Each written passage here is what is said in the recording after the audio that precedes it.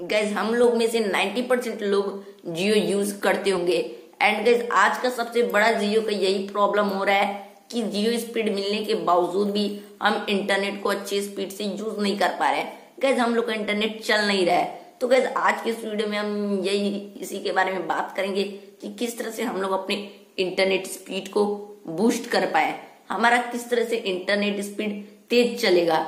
तो गाइज आज की इस वीडियो में मैं कुछ आपको चीजें बताऊंगा जिसकी वजह से आपका इंटरनेट तेज से चलने लगेगा, इंटरनेट तेजी से दौड़ने लगेगा। हाँ गाइज इंटरनेट आपका दौड़ेगा, चलेगा, तेज चलेगा। तो गाइज आज की इस वीडियो में मैं आपको कुछ तरीके बताऊंगा जिनकी मदद से आपका स्पीड फास्ट हो जाएगा और जियो का स्पीड फास्ट होने की वजह से आप इंटरनेट अच्छे से मजे से यूज कर पाएंगे।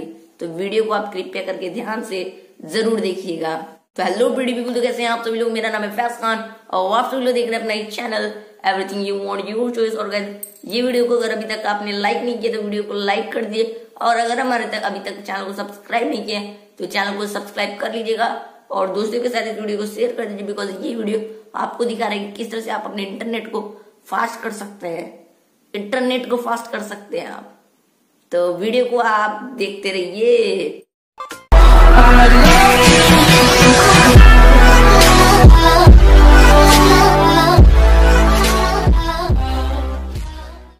अभी जो ये प्रॉब्लम है वो जियो के साथ चल रहा है, बिकॉज यहाँ पे जियो भी काम करे अक्रॉस द कंट्री, बहुत सारे नहीं पता कौन कौन से काम चल रहे हैं। तो ऐसे में गाइस ये प्रॉब्लम जियो के साथ हो रहा है। अभी तक तो हमारे सामने ये प्रॉब्लम आया है। तो गाइस यहाँ पे मैं जो चीजें बताने वाला हूँ वो मैंने जियो पे ही एनालाइज किया, जियो पे ही एक्सपेरिमेंट किया, तब जाके आपको ये चीजें बता रहा हूँ।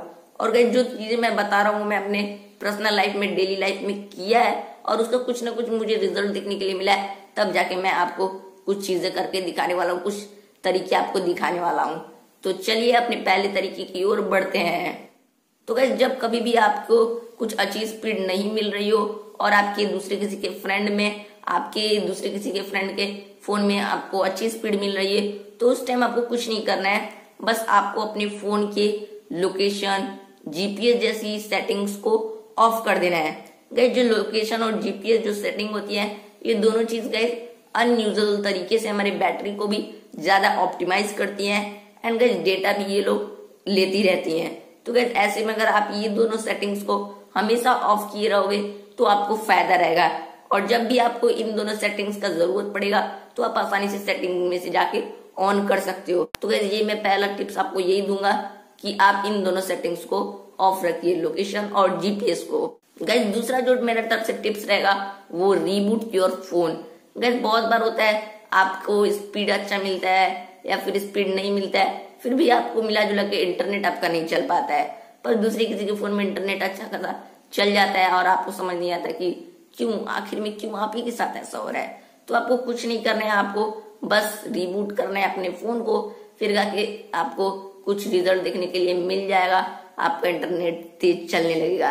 अब गाइस ऐसा ज्यादा टाइम होता है, मैंने भी अपनी पर्सनल लाइफ में ये चीजें एनालाइज किया है। रिबूट करने के बाद फोन अच्छा खासा चलने लगता है, बहुत बार ऐसे मेरे साथ हुआ है, बहुत लोगों का भी सही हो जाता है, बहुत लोगों का नहीं होता है, पर 80% चांस रहता है कि आपका इंटरनेट स्पीड तेजी से दौड़ने लगे। तो guys reboot your phone is the second tip. तो गाइस जो तीसरी चीज है वो है एयरप्लेन मोड।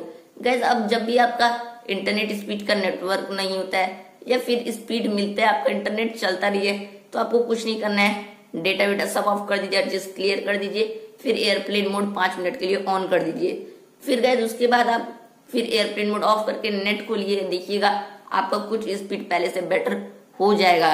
हाँ गाइस हो जाएगा, मैंने ये बहुत चीजें कई बार करके देखा है। मैंने भी जब स्पीड नहीं रहता है तो ये सब चीजें मैं जब एक्सपेरिमेंट करता हूँ ना तो रिजल्ट देखने के लिए मिल जाता है। अब गाइस जरूरी नहीं है ये रिजल्ट आपको हमेशा देखने के लिए मिले, पर ज्यादा टाइम्स में आपको ऐसे रिजल्ट देखने के लिए मिल जाएगा। चौथा टिप्स गाइस, अब आपको क्या करना है, आपको जो भी आपके जो फोन में सिंक वाली सेटिंग्स ऑन रहती है उसको ऑफ कर देना है। सिंक वाली बोले तो क्या गाइस, वहां पे सिंक का ऑन रहता है कि जब भी आपको कोई मेल्स वगैरह आएंगे तो आपको नोटिफिकेशन आ जाएगा, आपका मेल्स हमेशा सिंक होती रहती है, कहीं आपको कोई मेल ना आ जाए।